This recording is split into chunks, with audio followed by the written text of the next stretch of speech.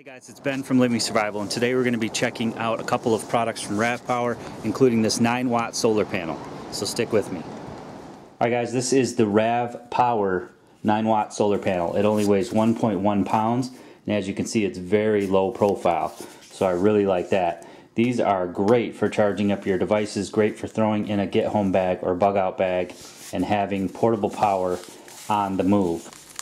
Opening up the Velcro cover here, it just extends out into 3 panels, and you can just lay that right on the ground. It also has these grommets, which you could put cordage through. It also does come with 4 Carabiner clips that you could clip in there, because you can clip these to your pack while you're on the move and charge your devices while you're hiking or while you're backpacking. I've used these in the car, where maybe I'm at a buddy's house and we're outside doing something. I can just lay this on the hood of my car and keep my devices charged up that way. You can pretty much charge anything with a USB. What's nice about this is it doesn't come with, it's very minimal, and I like that. I like minimal things. The only cord that's in this Velcro compartment on the end here is just simply a USB output. So that's awesome, because, chances are you have the cord for your device and you can just plug it in. So that's what helps make it very, very minimal. And of course it is 9 watts of power, so it actually will charge your devices up within a few hours. It is weather resistant, not waterproof, but if you were walking in the rain, I'm sure it could definitely hold up to that. Again, it just has this pouch right here, which is Velcroed to keep, maybe you do want to store some additional adapters in there, but you can tuck your cell phone in here so that it's not sitting in direct sunlight. It would be in the cover, but it does make it nice and low profile, which is what I really like about this solar panel.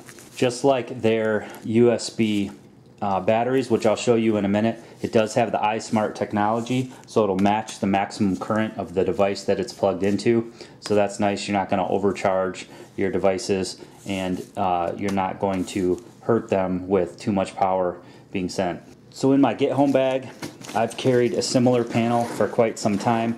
Like I said, I've used these at a buddy's house when I'm not near a plug or something like that, out on a boat, in an RV, camping, backpacking.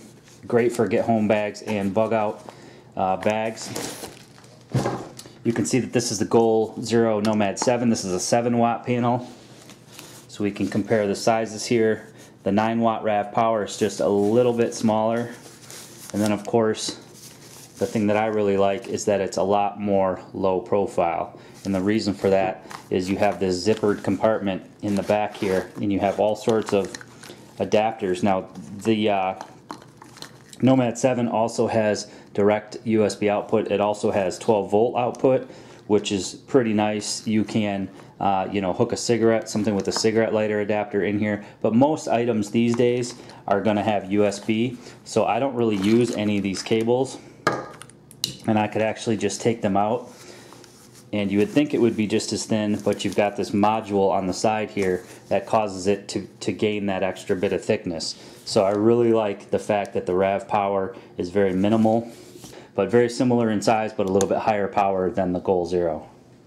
Now they do also make a 15-watt panel, but again, it's going to be a bigger panel, and I like these because they're very easy to slip down into your kit, whether you slip it in that way or that way. About the size of an iPad mini or Samsung tablet. So I mean, you can get them right in your get-home bags or bug-out bags, making it a great item to have for that backup power. And they do work really well. I've been playing around with these for about a year now, and I do find myself using them. So they're definitely convenient and nice to have. So the other item that came from RAVPower is one of their USB batteries. They make a lot of these USB external batteries. This is one of the Element series. This is a 10,400 milliamp. These are all fairly similar. This one has kind of a glossy finish. It's definitely a fingerprint magnet, but doesn't really bother me much. When you're buying one of these, you want to look for one that has a 2.1 amp output. This actually doesn't say it, but it has the 1 amp output here for older cell phones. But if you're going to charge a tablet or a newer cell phone like an iPhone 6 or something, you want to use the iSmart port, and that's going to give you a maximum output of 2.1 amp, which is going to charge your devices much quicker. This is going to have pretty much the same features as most USB batteries. If you've played around with this before, it has an LED display on the front. You can see it's about half charged now. I use this all the time around the house to keep my cell phone charged. I'm too lazy to go over to a plug, and this way you can keep your cell phone right with you by plugging it in and just carrying both of these around. Works great when I'm at the house. If my daughter's over and she's using her tablet or something, you know, before she goes to sleep and it's dead, I can just hook this up real quickly, and so you don't have to be stretching for cords or anything like that, which makes it nice. So again, you have the LED readout. That would go, you know, it blinks when it's charging and goes all the way full when it's fully charged. I can charge my Samsung Galaxy 4 about 2.5 times with this. So the 10,000 milliamp I find is adequate enough power, and I really like the slim size. You know, as you go up in milliamps, you usually go up in size. So this makes a great companion to the RAVPower solar charger, and of course you can use that to charge this as well as many other devices. It also comes with this really nice stuff sack, something as small as that, which didn't come with my other USB chargers, you know, does actually make it quite nice. And it has these flat cables, which I really like. So they give you 2 flat cables, 1 shorter cable for connecting to like your computer to keep this charged up, for example, and 1 longer cable, as well as a few additional tips here. You have micro USB on both of these. Then they have a mini USB port there and an older iPhone. They don't have the newer iPhone tip, but you can certainly get it.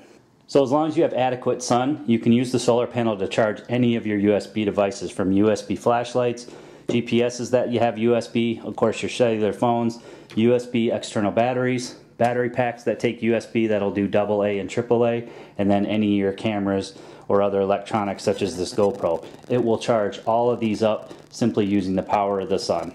So what I find myself doing when I'm out in the bush or camping or hiking is I'll use the solar panel during the day to keep a USB battery backup charged, and then at night when I'm in the tent or in my shelter, for example, I can dump the power from this back into my cellular phone, back into my GPS, back into my flashlight, back into my cameras, etc., etc. So hooking it up to your devices is very simple. You just take the correct adapter or tip. This happens to be a micro USB, but you just hook the USB into the iSmart module here, and then you go from there directly into your device. So I can go right in to my cell phone, for example, and then put this in the direct sun, and it will begin to charge my cell phone.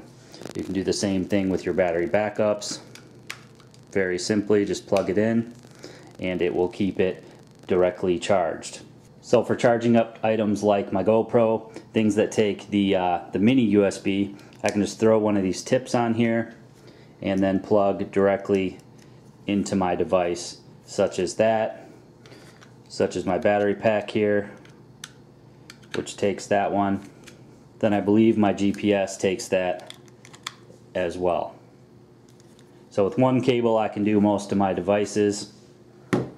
For something like this through-night flashlight that comes with its own proprietary charging system or cable, as long as you have this cable with you, it's no problem. You just plug that in, and then I can go directly into my iSmart port on my battery backup, and you can see that we're charging there no problem.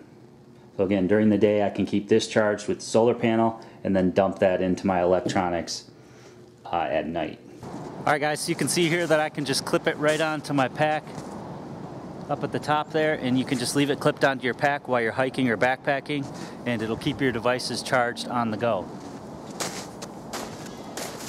Alright guys, so hope you enjoyed this video on the RAVPower 9-watt solar panel and the RAVPower USB battery backup. Two great things to have in your survival kits, your vehicle kit. I find myself using it a lot during the summer when I'm hiking or backpacking. Like I said, I can just keep it on my back, keep things charged, charge the USB backup during the day, and then dump into my devices at night. So that setup works really well. So of course I'll add this item on my Amazon store, as well as all the other products that I bring you guys to review. The link is always under every single one of my videos, so you guys can go and check that out. I hope you enjoyed this video. Please give it a thumbs up. Make sure you leave me some comments below, and as always guys, subscribe for more videos.